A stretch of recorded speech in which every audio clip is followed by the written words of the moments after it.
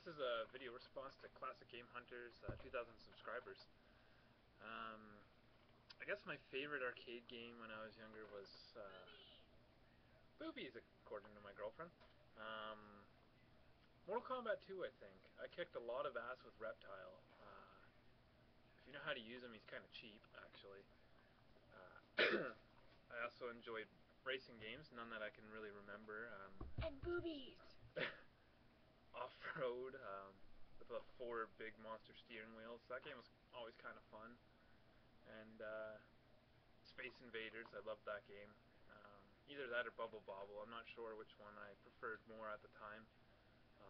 I could go on about a ton of games that I liked playing in the arcade, but those would probably be my 3 or 4 most memorable ones.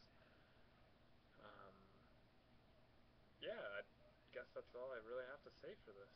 I'm trying to be more involved in the community. I've been following you for a while now. I haven't really posted anything on your wall or commented on any of your videos, but I have watched a few of them.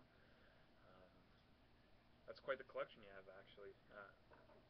All those Nintendo games, that's impressive. And we're trying to get there, one day maybe. And